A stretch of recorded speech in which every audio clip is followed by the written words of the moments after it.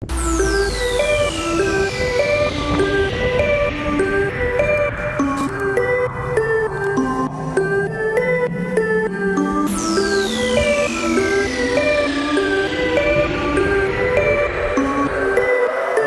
here we got the iFlight F435 stack.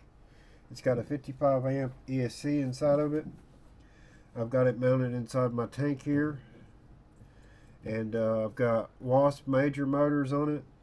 These motors have been through the ringer. They actually have quite a bit of noise, and the reason why I'm testing this ESC out with these motors is because they're really rough, and if it's going to fail, it's going to fail with these motors. We're not going to crash it and turn it on and stick stuff in it or anything like that. We're going to do normal hard flight. Well, not normal hard flight. We're going to rip it really hard, do 180 turns at full speed. We're really going to try our best to make this flight controller fail in the air. And we're going to see how it performs. And then I'm going to level it out, put it in angle mode, make sure the horizon is still pretty straight. I have flown stacks before and they've not kept horizon because the gyro would be off.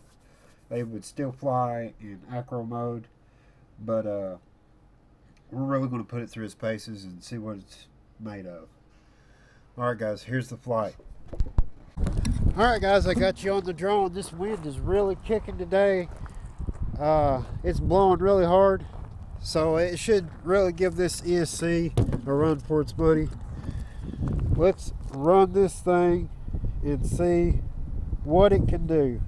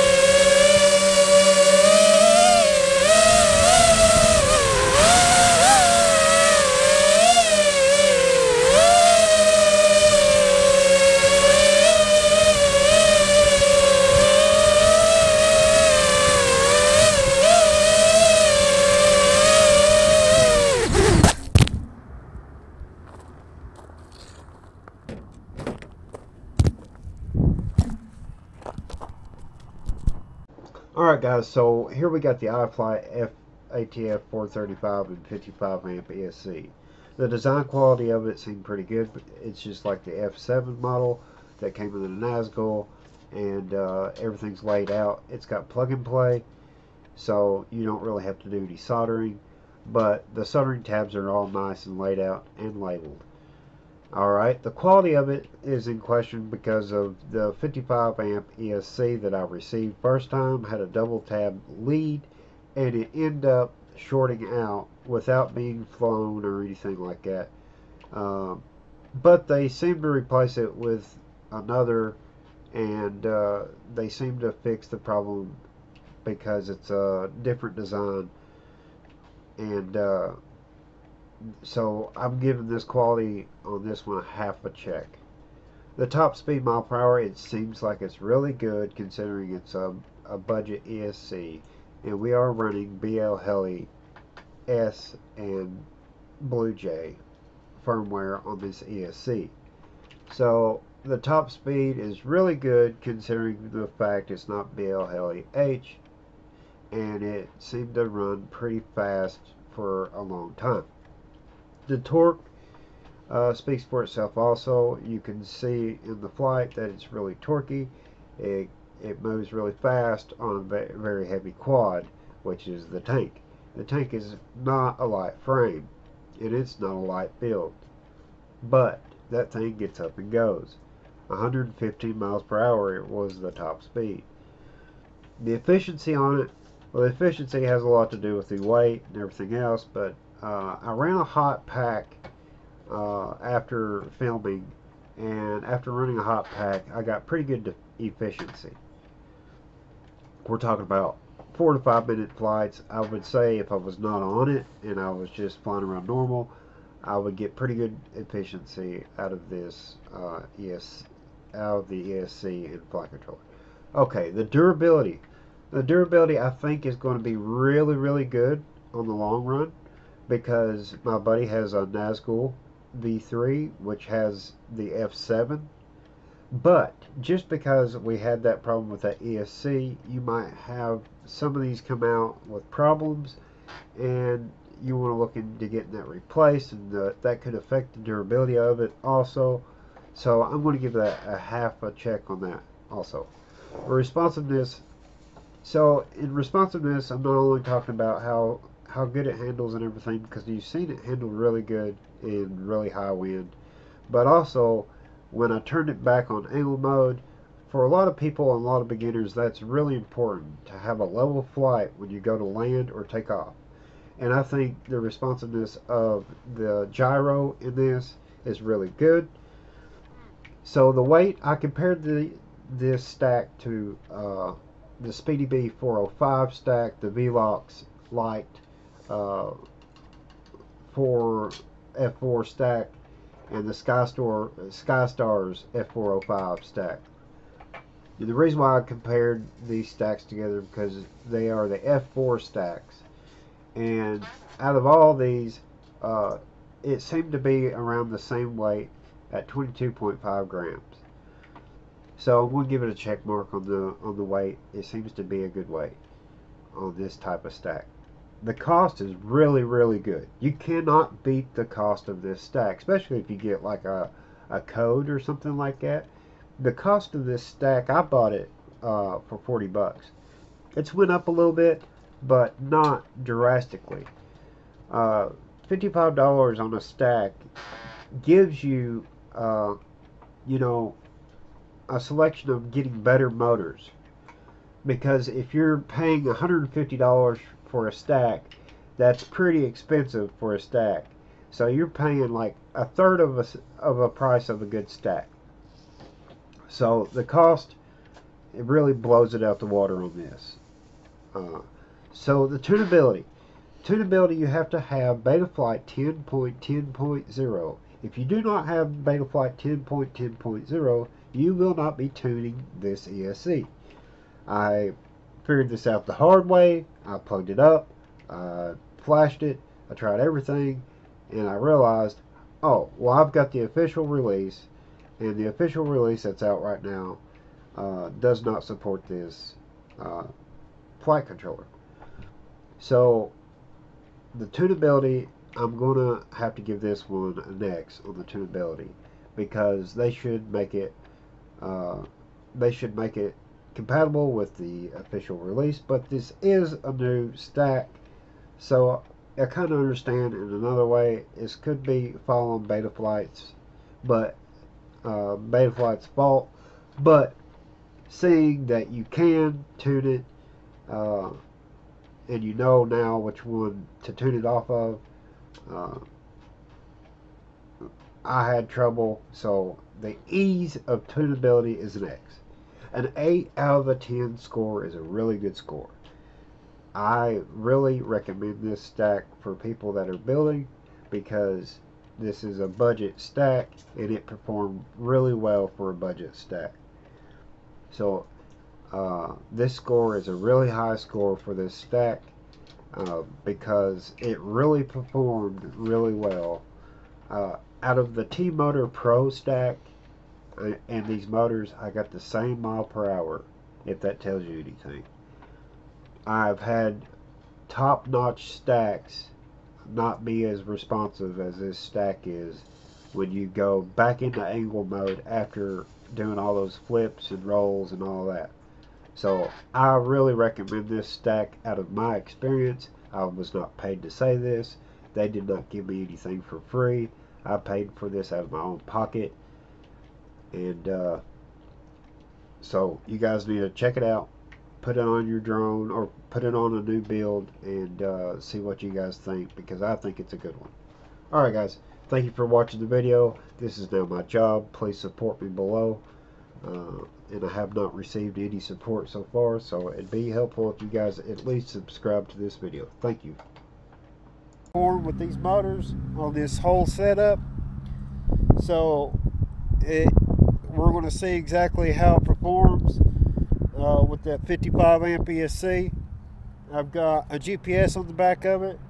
We are going to really give it, put it through its paces and see what it does. The motors I got on here, you got a little, this one's got a little noise to it. It's because if you listen, they're kind of rough. So if anything's going to go wrong, they're going to shit. All right guys, here we go again.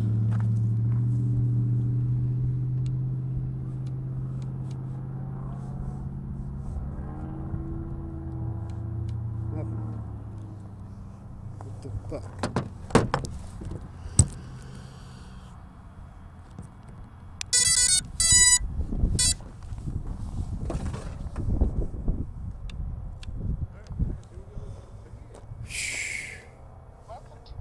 Yeah, this was gonna have an outtake for sure. I didn't even turn on my fucking remote. Like a moron. I got that on recording too.